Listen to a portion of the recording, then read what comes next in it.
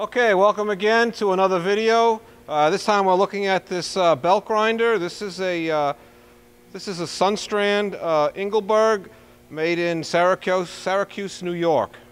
It's currently wired for 460 volts, and this has a 10-inch platen here, a 10-inch wide belt by 70 inches completely around. Your working table here is 16 inches by 9 inches. This is right now in the vertical, but this can also be loosened and set down in a horizontal position to work with it that way. You have adjustments on either side here for tightening the belt and also adjusting the tracking. Well, let me just go ahead and start it up. And you pretty much have to fool around with this a little bit until the belt runs centered. Nice and quiet, very powerful machine. Good for woodwork, good for metal work.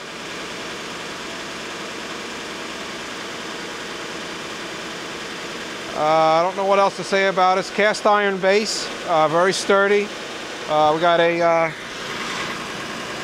5 horsepower 3-phase motor. And I don't think I have anything else to say, so thank you for viewing the video, and I'm going to shut this off.